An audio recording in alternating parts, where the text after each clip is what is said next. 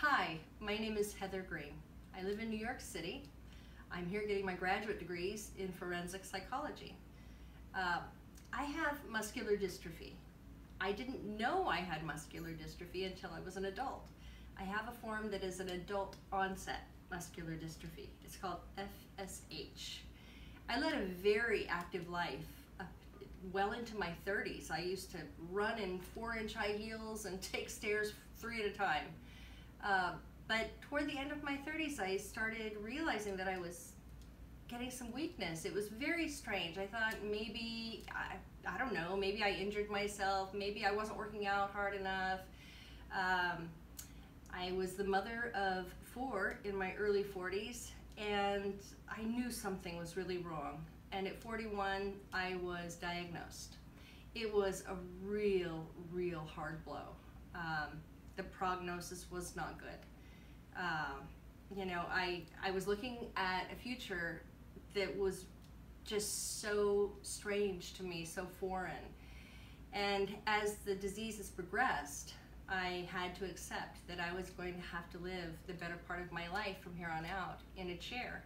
And it was devastating.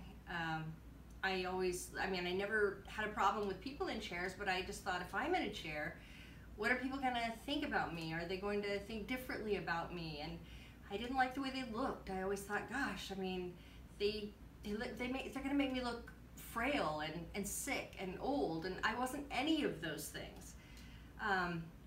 Then one day, someone told me about WHILL, and I looked it up, and suddenly I was excited. You know, the prospect of living from a chair didn't look so awful anymore.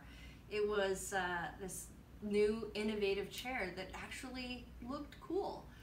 I've had my chair for about a month now, and I can honestly say that I don't dread going anywhere in my chair. As a matter of fact, I enjoy it. People stop me actually and ask me, what is that thing? They don't even look at it as a chair. They think of it as some kind of really cool mobility device, which it is. So now I'm looking forward. I'm going to be needing the chair more and more. I can still walk a little bit, but I'm not dreading being in a chair anymore. I feel like it's given me independence back. It's allowed me to just go all these places that I have avoided going.